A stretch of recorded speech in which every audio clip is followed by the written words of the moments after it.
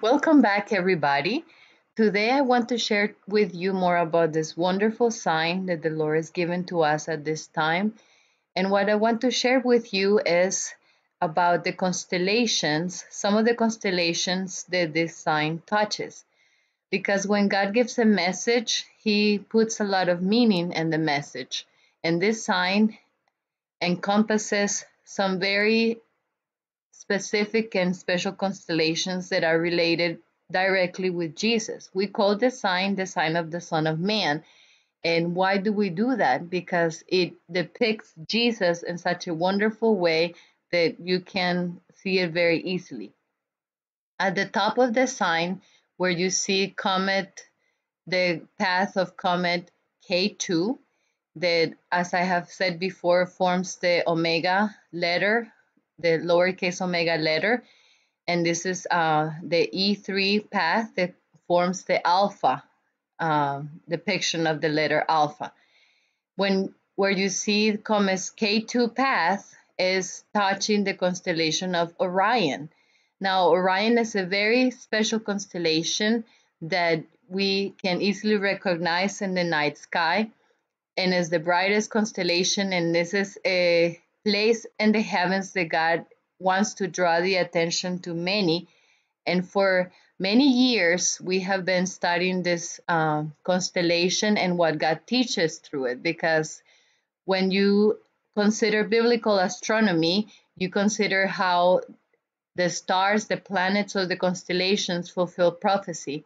Then there is a website called lastcountdown.org, and there is a PowerPoint presentation called The Orion Message for God's People. In that presentation, we find a lot of information about how this constellation corresponds to a clock also in the heavens. If you see the shape of the constellation, you see how it resembles an hourglass. And you see it over here. See the constellation as an hourglass, a clock. Then we have, from this constellation, it emanates a river, Eridanus, and we call this the river of time. And you can read about this facts and this interpretation and on the website whitecloudfarm.org. There we have several articles that explain the symbolism, but I just wanted to give you an overview.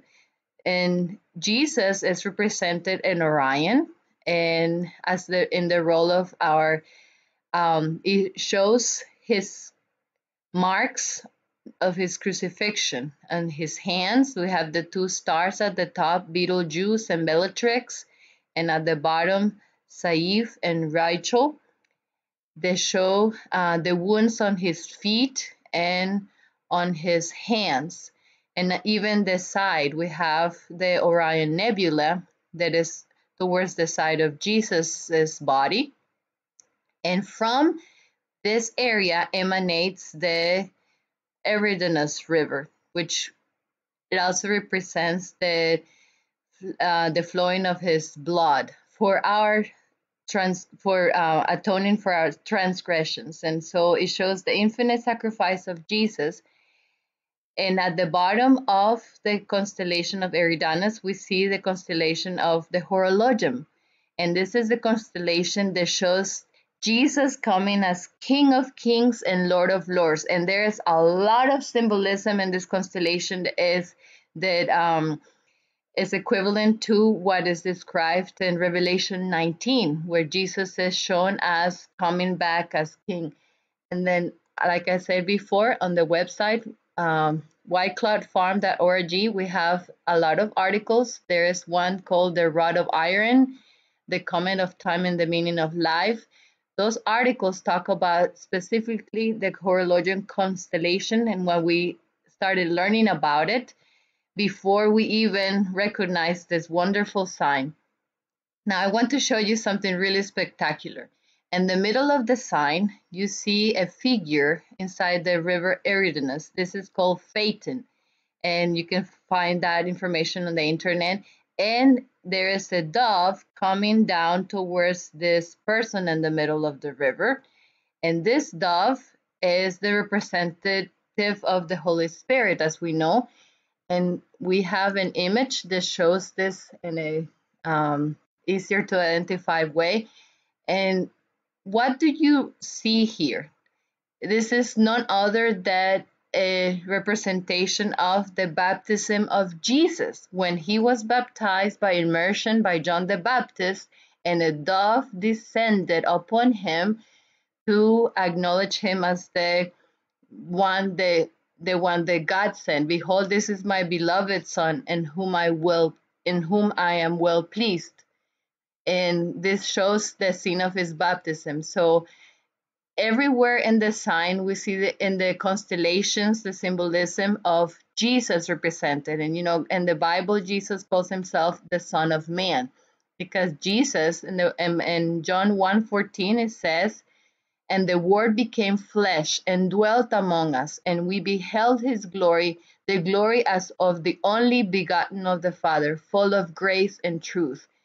We invite you to come and to learn about all this truth that God is showing through the sign, because as you look up and you see every constellation that the sign touches, and the times and the areas where the comets touch, every single area has a meaning, and it has a biblical meaning. This is, like I mentioned before, we're talking about biblical astronomy here that relates directly to the Word of God. So, like I said before, please come and learn with us. All these articles talk about the sign that the Lord is showing us in relation to the clocks that he has in the heavens. Orion as the hourglass, the river of time, or the blood, the flow of the blood of Jesus for our sins, and the horologium constellation that announces Jesus as King of Kings and Lord of Lords.